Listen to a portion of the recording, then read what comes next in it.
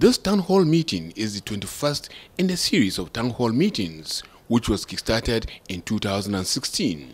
This edition focuses on the massive infrastructure development of the present administration.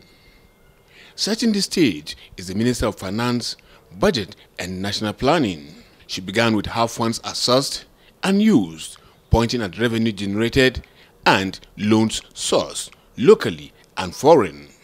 She disclosed that what the federal government raises and what it borrows are judiciously used. Some of the key infrastructures that have been funded by external loans include the Zungeru hydropower plant project, which was a loan of $984 million, the Lagos-Ibadan railway project at $1.26 billion, the upgrading and rehabilitation of the Kefi-Akwanga Lafia Road project at $460 million, the supply of rolling stock and depot equipment for the Abuja Light Rail project phase 1, $164 million, the NICTIP project, this is an infrastructure, ICT infrastructure backbone, the Galaxy backbone, in the sum of $328 million. We have also the FORE airport terminal expansion projects, phase 2, in the sum of $208.91 million, ancillary works for the same 4 airports,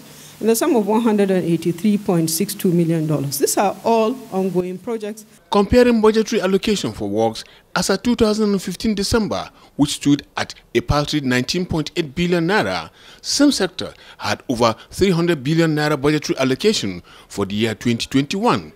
And for 2022, over 530 billion naira has been budgeted. For works and housing, the minister in his presentation told the path of testimonials where Nigerians across the country acknowledged the great work done by this administration. These are the people directly impacted by the road. A driver, Muhammad, quote, "This is my regular route. I frequently ply this Dutse-Maiduguri road. 8 years ago, this road was a single lane and it was an accident-prone road. But since the completion of the dualization, accidents have been reduced to the barest minimum. President MUHAMMADU BUHARI is God sent." End of quote. So the Executive Director of National Institute for Nigerian Languages in Abia State, Professor Obiajulu Elumejulu, this is what he said. "This intervention is unprecedented. It has indeed raised the profile of our institute and confirmed to the naysayers that we are also a federal government-owned tertiary institution." End of quote. Most delighting, he noted, is the second Niger bridge, the Boni Bodo Bridge, Abuja-Kaduna-Zaria-Kano Expressway, and that of Lagos to Ibadan.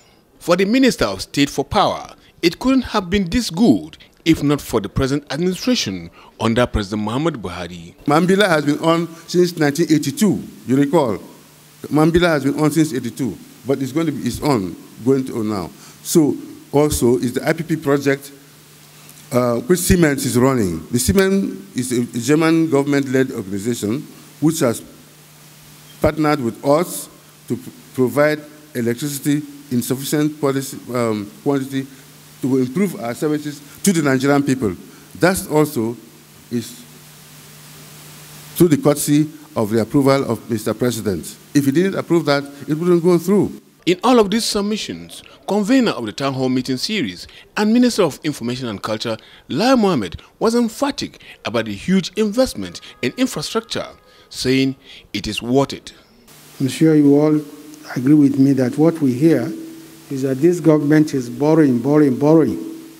I think today you've heard not only what the government is doing with borrowing, but also the impact of the borrowing on our people. In other words, we borrow to provide roads, to provide power, to provide bridges, to provide airports, provide water and transportation. And of course, when we do that, people are happier, the economy grows, and more people are employed. The next town hall meeting series is scheduled for the 24th of March. In Abuja, Anthony Forson, NTA News.